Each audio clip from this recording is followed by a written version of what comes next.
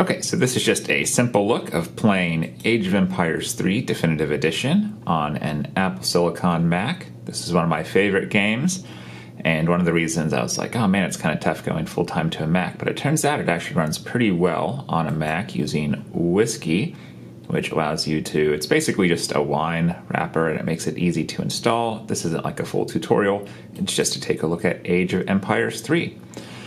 So yeah, let's go ahead and fire that up. You're going to get an error when it first starts. It'll say it's like that it's not a supported graphics processor, but it will let you attempt to run, and as we'll see, it runs surprisingly well. And so this is an M2 13-inch MacBook Pro with 16 gigs of RAM.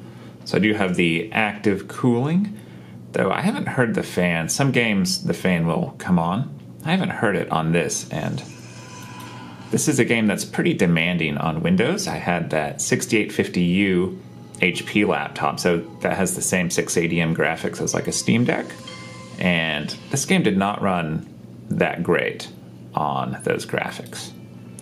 So one issue that you can see is the menu buttons just don't show up. Sometimes it's like a multicolor sort of rainbow effect over here, but the main menu buttons just don't show up. But the tooltips do, and if you're familiar with the game already, you can kind of get around okay. But let's go down and find our settings. I think, there we go.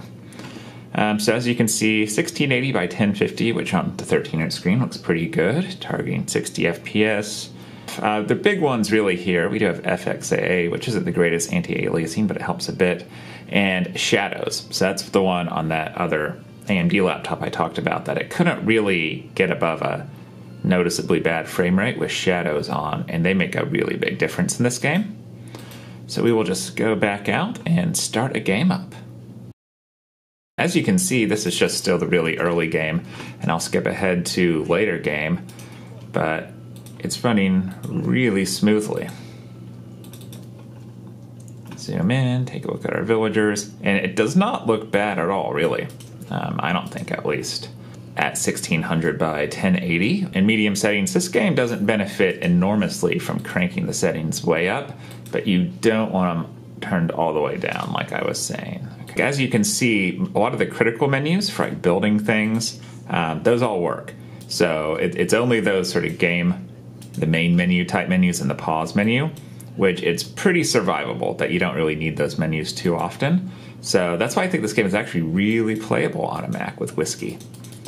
So yeah, I will skip ahead so you can see how the performance holds up in the late game. Alright, so as you can see, we are in the late game with a lot more units going on. I'm not managing things super well at the moment, but we are showing the AI who's boss, that's for sure. Performance is really holding up well. The menus are still, working, no shenanigans there. It just plays really well. It's too bad that the main menus and the pause menus don't work. As you can see, an example of that there. But it doesn't really affect you once you're in the game, and it looks pretty darn good, plays pretty well. Alright, well, as you can see, Age of Empires 3 Definitive Edition runs really well on the stock M2 with 16 gigabytes of RAM. We'll turn the volume down. I don't think we are really... Yeah, I can't hear the fans at all.